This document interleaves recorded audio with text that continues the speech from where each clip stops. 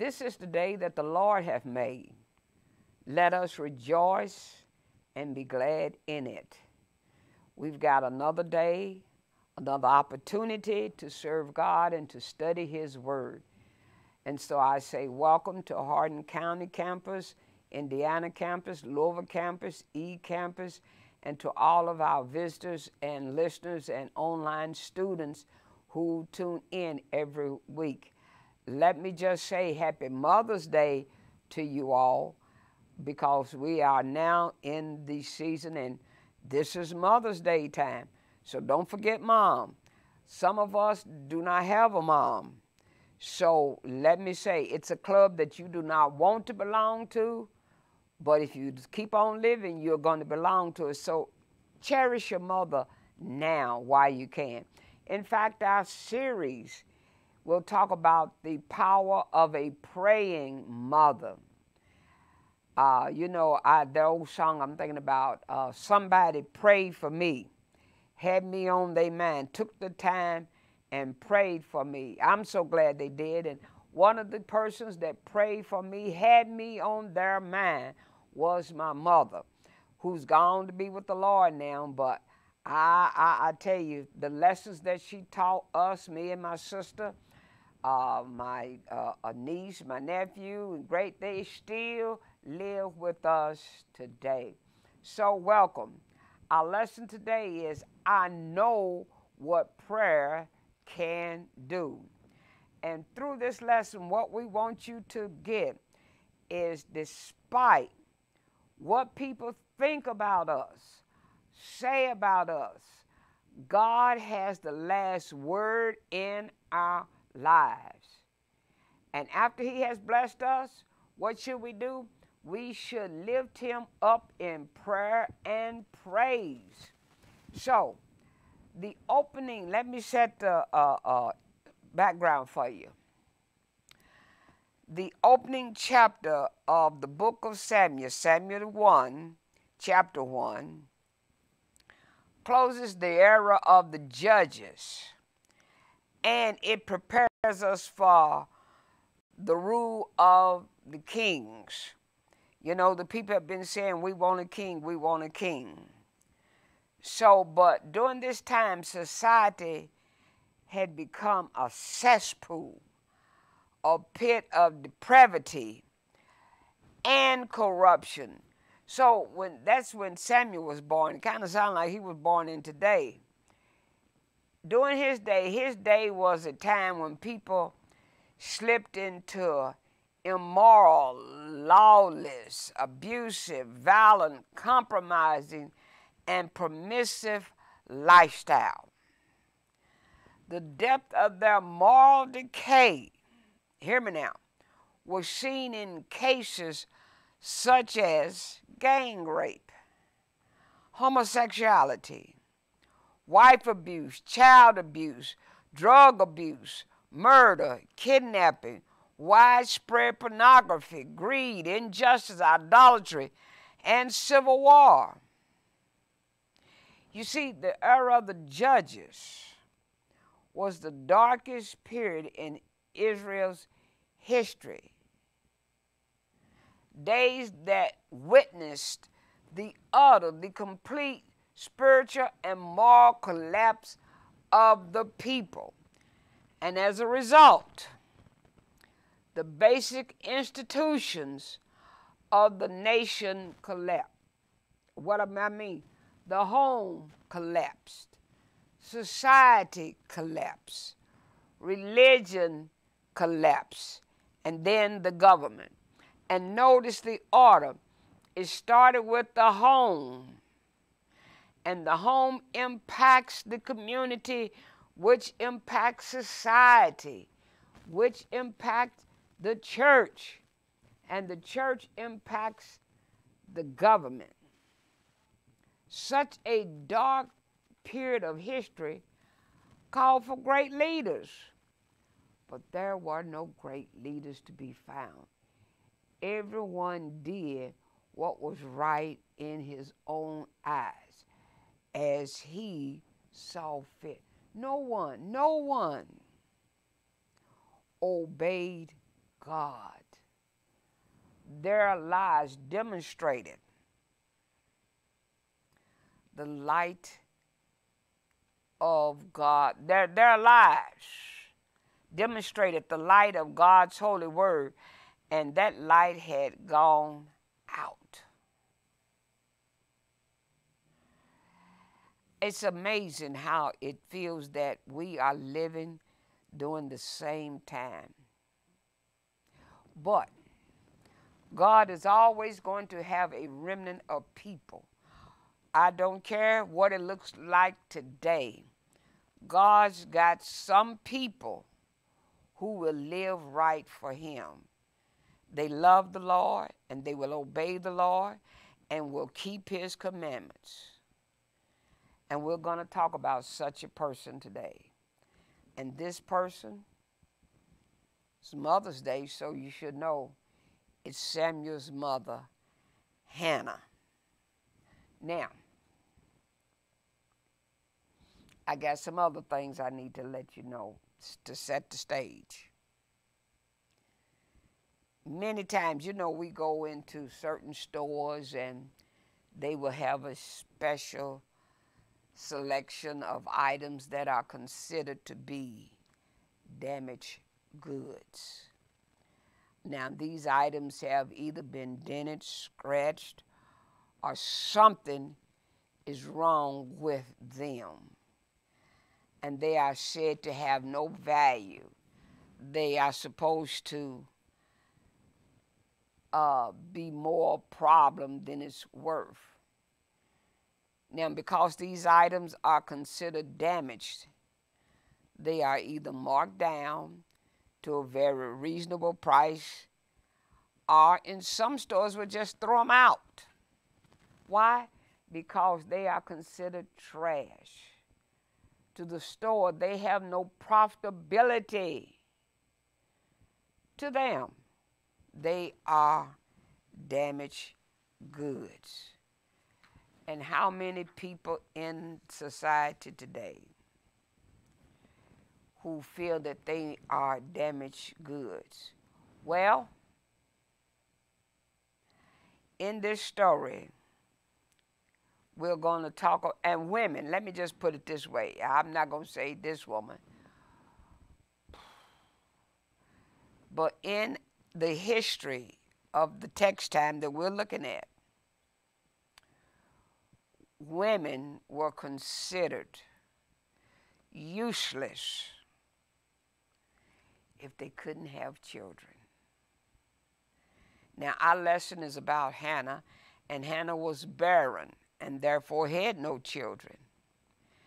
Hannah longed for children.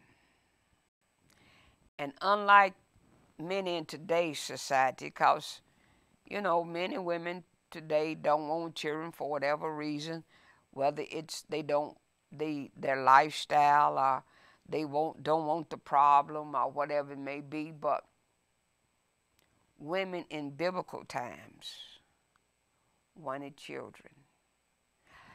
I sat here amazed over the fact that a young child, and today, I'm talking about today, I'm not talking about the lesson now. I'm talking about this 5-year-old child that was put in a suitcase, found right here in the Kentucky, Indiana area. And nobody stepped up and claimed the child. Somebody should have missed him long time ago. Somebody thought he was damaged goods. And so they threw him out in the trash. Ooh, it's mind-boggling. This is the time. I'm not talking about Bible time. I'm talking about today time. Someone saw this child as damaged goods, had no value, had no use. But let me tell you that that's not the way the women in biblical times felt. They wanted a child. They wanted a family.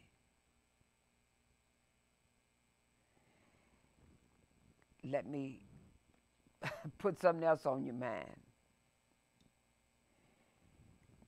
Not only did women in the Old Testament desire children, but they looked upon having children as an approval from God, that they were without sin. And so when a woman was unable to have children, she was not socially accepted by those who could. She was publicly criticized, talked about, harassed, teased, provoked, made to feel less than a woman, and was considered to be worthless and useless. Now just let me stop here again, because here's one who sits before you who does not have a biological child. This is why I said at the top, every woman who has given birth to children are not necessarily a mother. And there are some who had never given birth who are more mother than some who have given birth. And I fall in that category. I have not had a biological child. But I like to think that I have birthed a lot of children. I have birthed teachers, preachers, believers. I have given birth just by the word of God. So if left to society, I would be damaged goods. But I thank God, because we just got through studying about celebrate because Jesus is alive. I thank God that he looked beyond my fault and saw my needs.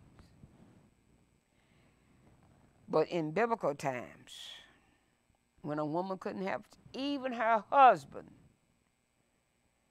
could turn against her. What I mean by that, he could kill her because she brought dishonor to him, reproach upon him.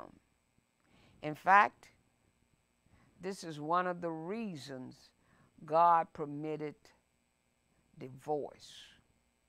So instead of killing her, a man could send his wife back to her father. But guess what? She would live the rest of her life as a widowed woman because she was now considered damaged good. She was worthless and useless to any man. But let us look at this woman in our lesson today. 1 Samuel chapter 1, verses 1 through 5. There was a certain man from Raphael-Thamus, a Zuphite from the hill country of Ephraim, whose name was Elkanah, son of Jehoram, the son of Elihu, the son of Tuhu, the son of Zuph, an Ephraimite.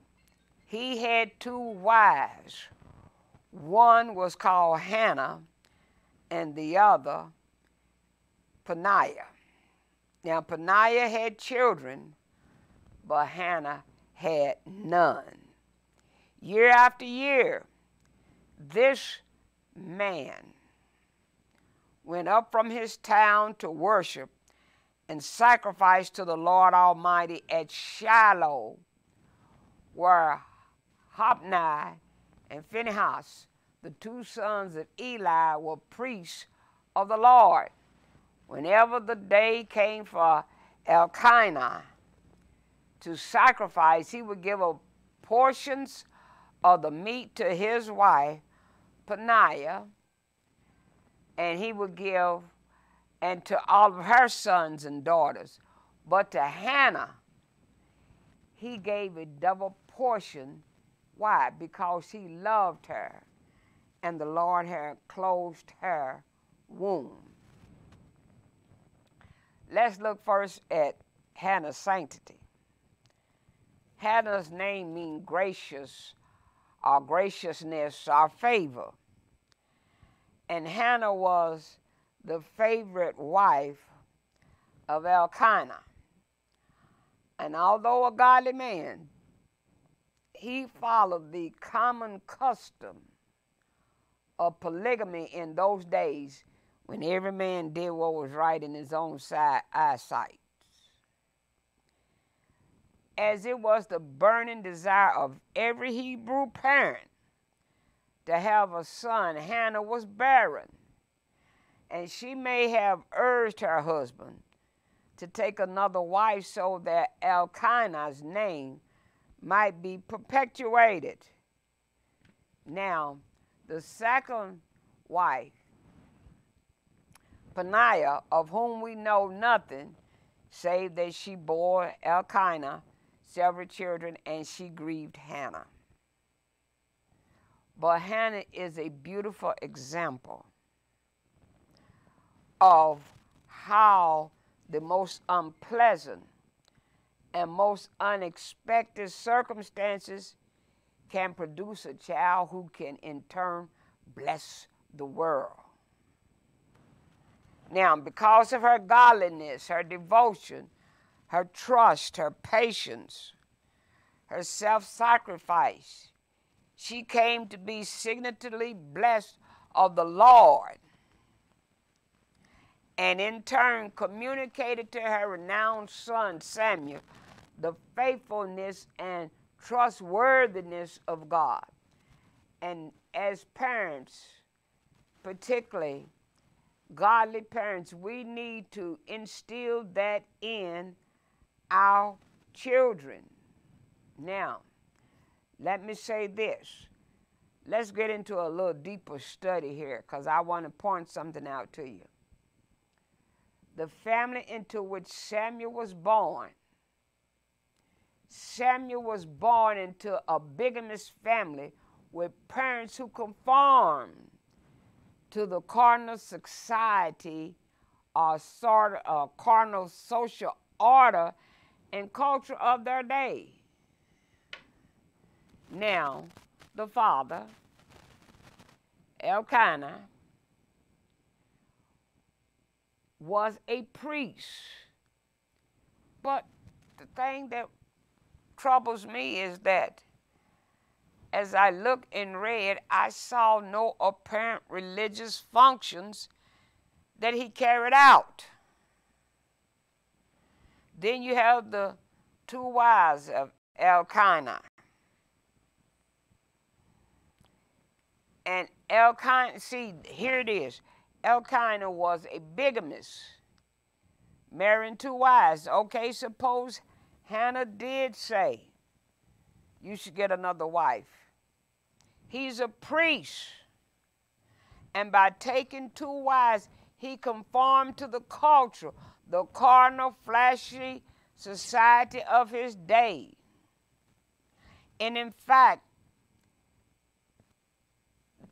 the fact that a priest committed bigamy shows just how carnal, flashy, and lawless God's people had become during Samuel's day. Okay, it was common practice for a man to take a second wife when his first wife could not have children. But apparently, Elkanah, I don't know why I keep calling his name wrong. Elkanah lacked faith in the Lord, failing to trust him to give Hannah a child. Now, and let me just say this.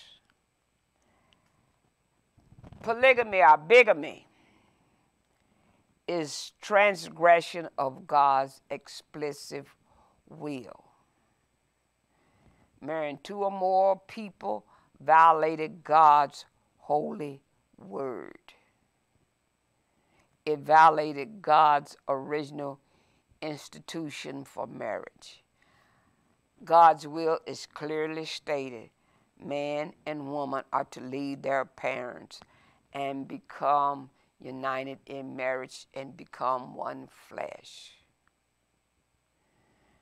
God's clearly stated purpose is monogamy, one husband, one wife. But we don't see that in the family of Samuel. So while we can say Hannah was damaged goods, if we want to look at it, we could say the whole family was damaged goods. But the good thing is God didn't throw, as he did. You can go over to Jeremiah. And he said, go to the potter's house. And he went and he saw the potter on the potter wheel. And the vessel became marred. But the good news was he broke it down and started all over again. What I want you to see, he did not throw away the clay. And so I think that's why songwriters in yesteryear wrote such a song that said, have thy own way, Lord. Have thine own way. Thou art the potter. I am the clay. Mold me and make me after thy will, while I am waiting, yielded and still. So God did not throw away the damaged goods, but he revitalized, he replenished, he refurbished, he refined, and he used everybody. So now let's go back to the scripture, starting at verse 6 down to verse 9. Because the Lord had closed Hannah's womb, her rival kept provoking her in order to irritate her. Have you ever seen people like that? Yeah. This went on not day after day, year after year. Whenever Hannah went up to the house of the Lord, her rival provoked her till she wept and would not eat. Her husband, Elkanah, would say to her, Hannah, why are you weeping? Why don't you eat? Why are you downhearted? Don't I mean more to you than 10 sons? Once when they had finished eating and drinking in Shiloh, Hannah stood up. Now Eli the priest was sitting on his chair by the doorpost of the Lord's house. As she kept on praying to the Lord, Eli observed her mouth. Hannah was praying. I told you the power of a praying mother. Prayed before the child even got there. Verse 12, as she kept on praying to the Lord, Eli observed her mouth. Hannah was praying in her heart. Her lips were moving, but her voice was not heard. Eli thought she was drunk. And he said to her, how long are you going to stay drunk? Put away your wine. Not so, my Lord, Hannah replied. I am a woman who is deeply troubled. I have not been drinking wine or beer. I was pouring out my soul to the Lord. Do not take your servant for a wicked woman. I have been praying here out of my great anguish and grief. So now let's look at Hannah's sorrow. Hannah lived a life of miss. She was a misfit, damaged good. Not only was she a misfit, but she was miserable. See, while Hannah had a house, she did not have a home. And the idea of every Jewish woman was to be head of the home. But she had no children, no family. Oh, she had a devout husband. He loved her and gave her richer gifts than he did his other wife. But she was childless. Hannah suffered from this barrenness.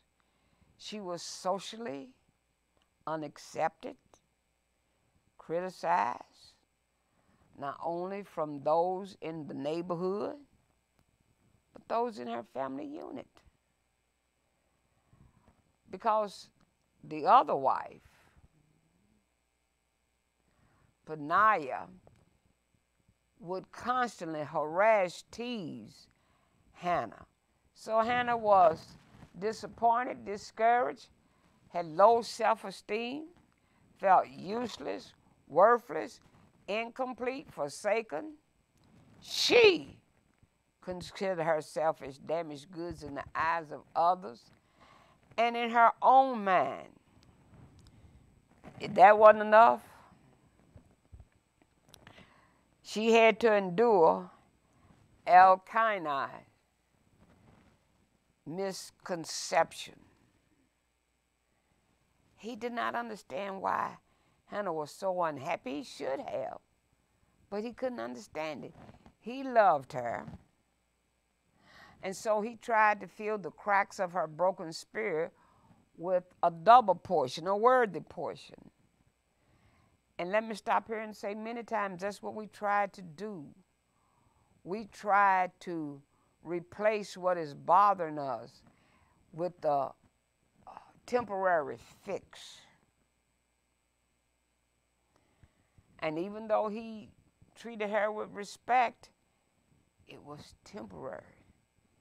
She was still considered in her mind and others as well as being damaged goods. And then we have to have Peninnah.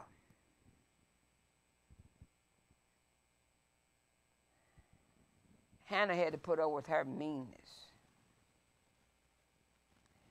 She frequently taunted Hannah for being childless. Now notice, the green-eyed monster of jealousy was pregnant in Peninnah, who had children by Elkanah, but not Hannah. The green-eyed monster wasn't present in Hannah, and she was childless.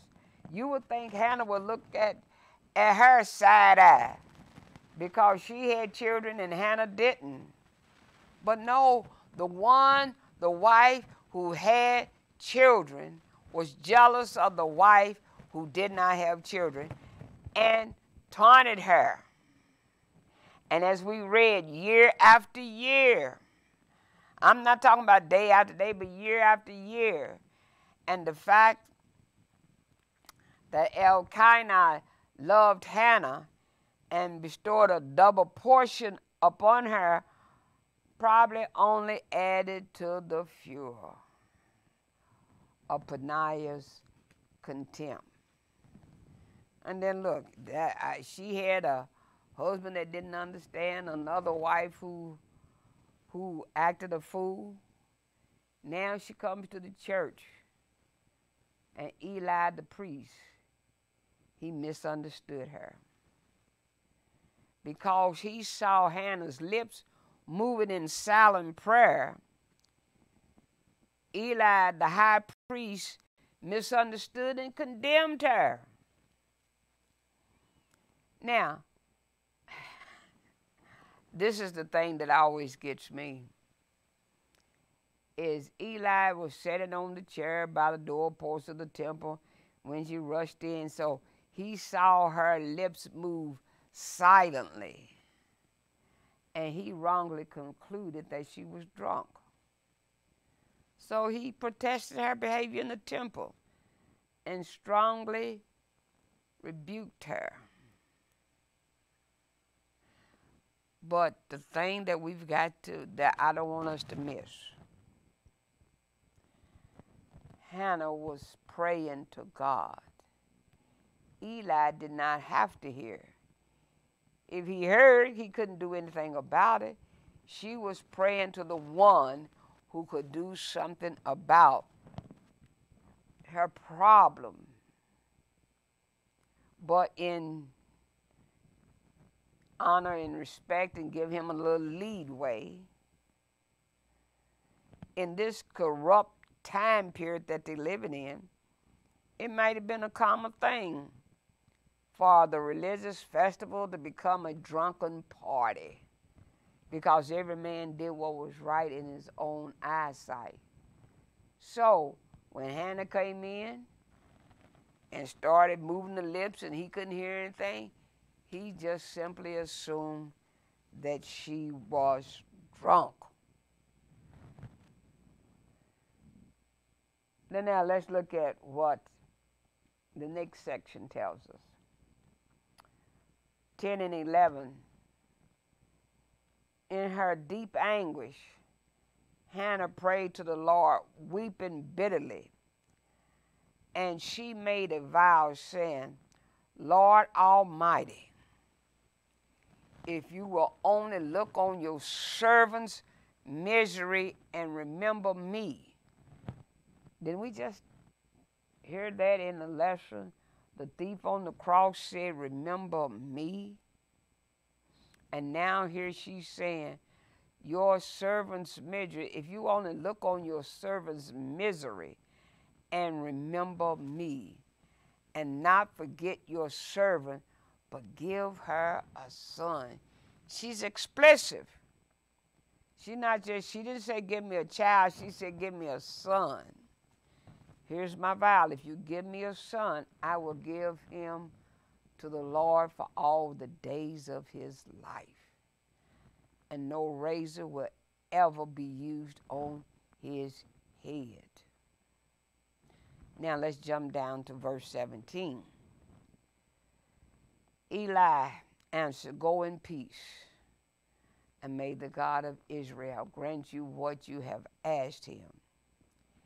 She said, may your servant find favor in your eyes. Then she went her way, and she ate something, and her face was no longer downcast. She prayed, and she got an answer. She believed God. Early the next morning, they arose and worshiped before the Lord, and then went back to their home at Ramah. Elkanah made love to his wife Hannah, and the Lord remembered her. So in the course of time, Hannah became pregnant and gave birth to a son.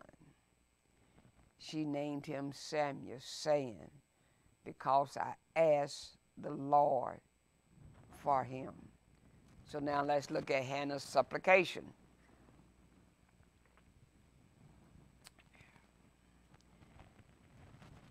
Hannah made, and this is what we need to get into our spirits. Hannah may have been childless, but she was not prayerless.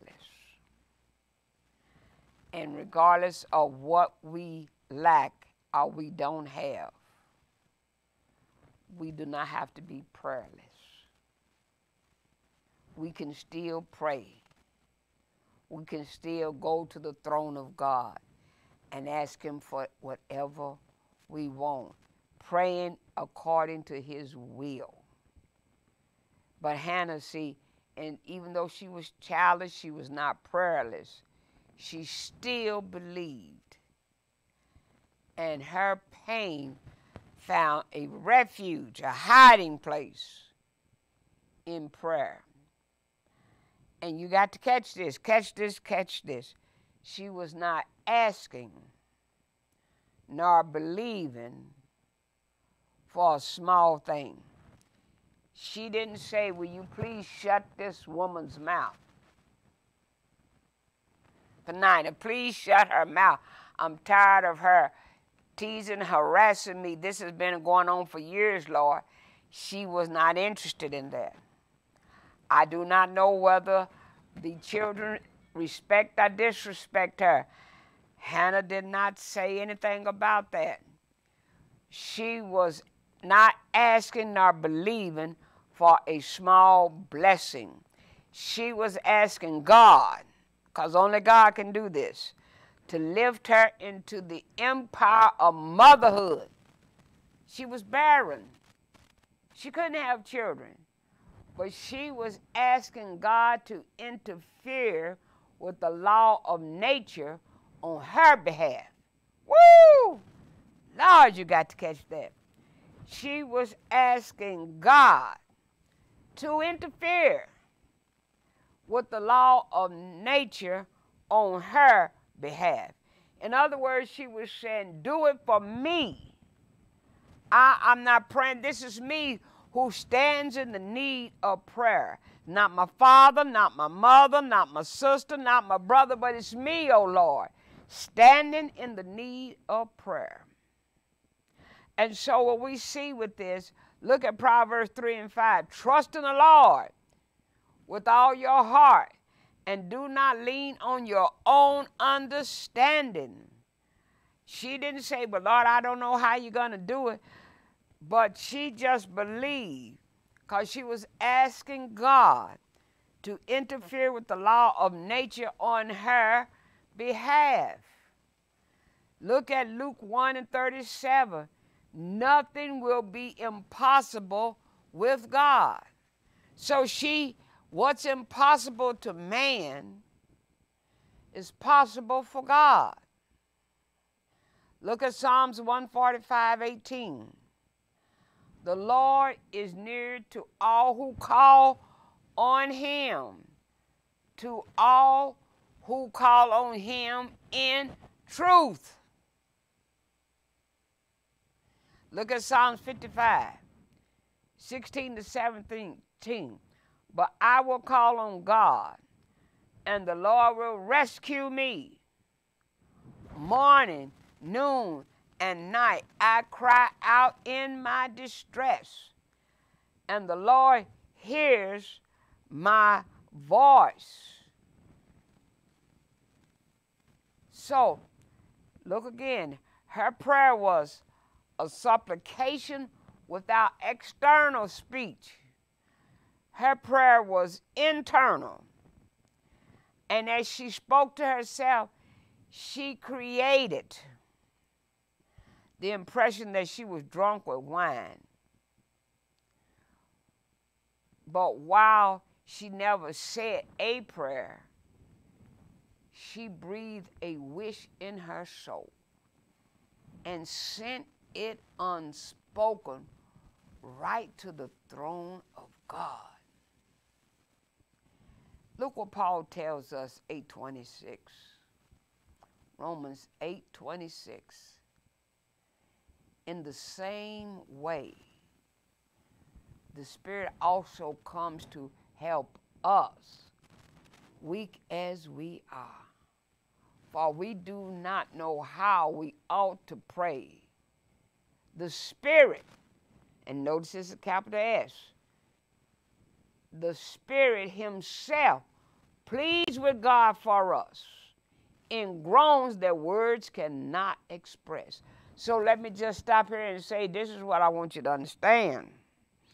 There come a time when we get ready to pray and all we could just say, oh Lord. And then troubled, burdened, distress. We don't know, we just groan, we cry, we weep. But the Spirit catches our tears, our groans, our moans, and takes them to the throne of God and say, here's what Geneva is moaning about. Here's what this one is crying about. And God listens. Thank God for the Spirit. So we learn from Hannah that without question, through prayer, profound prayer, not saying a prayer, but somebody You praying for being drunk? She was praying. I told you at the top of this that somebody prayed for me. I had a mother that prayed for me because this is the power of a praying mother. And I've said it before. When I came home one day and told her that I just left the doctor's office and he wanted me to go immediately to the hospital, but I came home because I didn't want my mama to hear it from me calling from the hospital saying I'm in the hospital. But I went home and she said, now here's what I want you to do. You go to bed. Lay down. I'll get things ready for you. I'll pack your stuff so you can go to the hospital in the morning. But before she could do that, she went to her prayer closet. And I could hear her beseeching, begging, pleading with God. All over the house you could hear her. You can't beat the power of a praying mother. And so we have this with Hannah. And when you pray like that, circumstances can be changed. When you give a profound, sincere prayer, closed doors can be opened. You know why I know? Because he can close a door that no man can open, and he can open a door that no man can shut. And when you pray like that, we learn from Hannah that without question, through prayer, profound prayer, unsolvable problems can be solved. So there is no unsolvable problem when it comes to God. And obstacles can be overcome. Thank God for that. But here's something I want you to notice. I'm going to throw this in for free.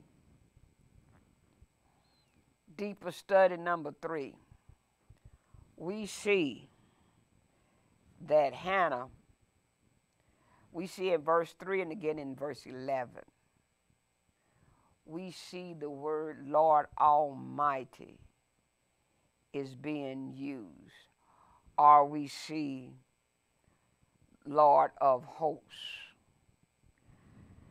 And let me say, this term stresses God's sovereignty, his rule, and his supremacy, his ultimate leadership of Israel's armies, and his supreme control over all the armies and hosts of the universe, both in heaven and on earth.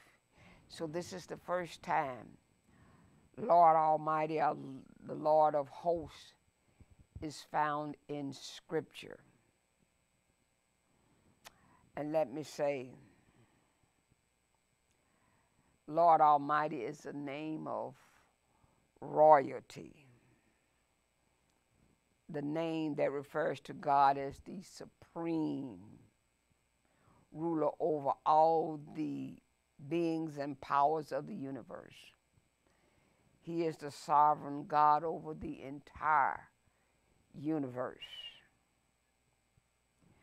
The Lord's supremacy over the people and the powers of this earth was a message desperately needed.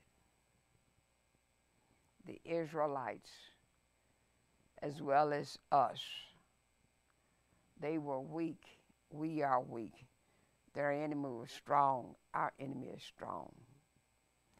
And the enemy was constantly attacking, brutalizing, oppressing, and enslaving them during the days of the judges. Their only hope was the intervention of God in their behalf, a mighty act of deliverance by God. And that we see him doing. So, Lord Almighty is also a military term. And it's used over 260 times in Scripture. so you could just see. Just picture the prophets ministering to God's people during the days of their terrible suffering, their enslavement and captivity. And when they prayed and cried out to God, they did not often address him simply as Lord as we do. But they said, or many times we say Father, but they say, O Lord of hosts, you who are Lord Almighty, the supreme ruler of the universe, the Lord in control of all the armies on earth and heaven. I've said it before and I say it again. We have got to study the names of God, because the phrase Lord of hosts, our Lord Almighty, is used by Isaiah 62 times, Jeremiah 79 times, Zechariah 53 times, and Malachi 24 times. And there are times that perhaps we need to be praying to Lord Almighty or the Lord of hosts, because that's who she need to pray to exactly, because she was asking him to intervene with nature. And only he can do it. Well, let's look at the lessons that we can learn from the story of Hannah. When we see Samuel and his contribution to the kingdom of God, we realize the importance that godly parents can make in the character of their children. See, we're not going to call them stupid and, boy, you don't have a lick of sense and you just like your dad and all that kind of stuff. Godly parents can instill God in the character of their children. From Peninnah's harsh treatment of Hannah, we discover how a thoughtless, unloving word can give sorrow to others. How necessary it is for us to guard our tongue. James 3:9-10 says, with the tongue we praise our Lord the Father, and with it we curse human beings who have been made in God's likeness. Out of the same mouth come praise and cursing. My brothers and sisters, this should not be. And it should not be. Let's go. From Hannah's conduct under provocation, we first of all learn that the heart of God is a comforting retreat for a sorrowful soul. We learn that Hannah carried her trial and yearning to God in prayer. See, we want to complain. We do complain. Then we nurture that complaint. We rehearse and rehash it over again. But Hannah carried her trial and yearning to God in prayer. And she teaches us something about the necessity for form and the spirit of intercession. For the mouth, now here it is, we got to understand, she shows us the necessity for form and the spirit that we need for intercession. For the mouth to speak rightly, the meditation of the heart must be right. Let me say that again. For the mouth to speak rightly, the meditation of the heart must be right. Now compare Hannah's silent, heartfelt prayer with Psalms 19, verse 14. May these words of my mouth and this meditation of my heart be pleasing in your sight, Lord, my rock and my redeemer. So it's not only God not only hears what's coming out of the mouth, but he sees what's in the heart. And many times he's probably asking, what is that in your heart? You still got bitterness. You still got anger. Do you think that God perhaps would have heard Hannah's prayer if she had been praying to kill Peninnah? But Peninnah didn't even come up in her prayer. This was between her and God. And God, only you can do what I'm asking you to do. So, from Eli, who misjudged Hannah, we learn not to be too hasty in our conclusion. Too often we wrong others by misinterpreting their motives. You're not God, so stop trying to figure out people's motives and why they did what they did. And so God blessed Hannah with a son. She named him Samuel.